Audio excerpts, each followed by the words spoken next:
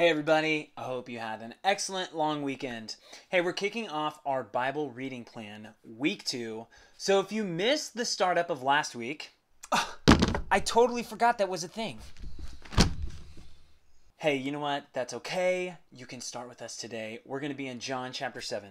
Well, as we do this, we're going to come alongside of you to help you grow in your skill of reading through the Word.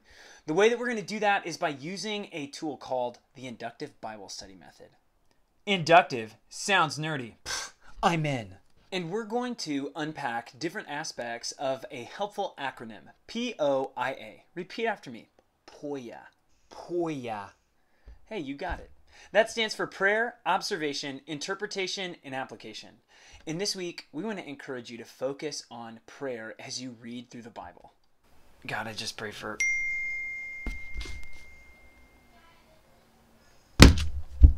What was I saying?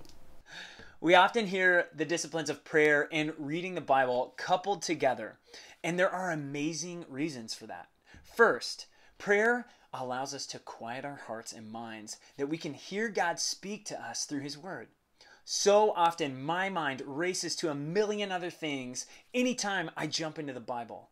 Thinking about my day, thinking about what I need to get done, or that notification that just went off on my phone. It's National Guacamole Day. Who knew? Siri, remind me to buy chips. But prayer allows us to be quiet and still and open our hearts and minds to the Word. Also, maybe just put away your phone. Genius!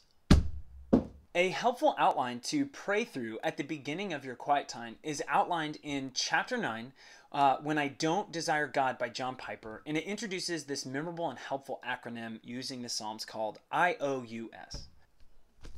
That's a lot of acronyms. I know, just stay with me. The first part is I, incline. Psalm 119:36 says, "Incline my heart to you, not to prideful gain or any false motive. That is, focus my affection and my desire upon you and eradicate me of everything in me that would oppose such a focus." Oh, open. Psalm 118:18 says, "Open my eyes to behold wonderful things in your word." That is, let your light shine and show me what you have willed to communicate through the biblical authors. You, unite. Psalm 86:11, unite my heart to fear your name. That is, to enthrall me with who you are. And then lastly, S, satisfy. Satisfy me with your steadfast love.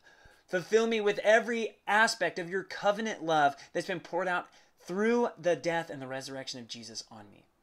This is an awesome way to engage our hearts and our minds in prayer as we enter into a time of His Word.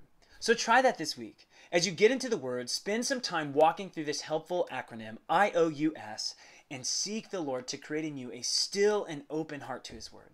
And let this practice shape your time with Him so that you may be enriched by it. Hey, enjoy John chapter 7, and we'll see you later this week. See ya. Bye.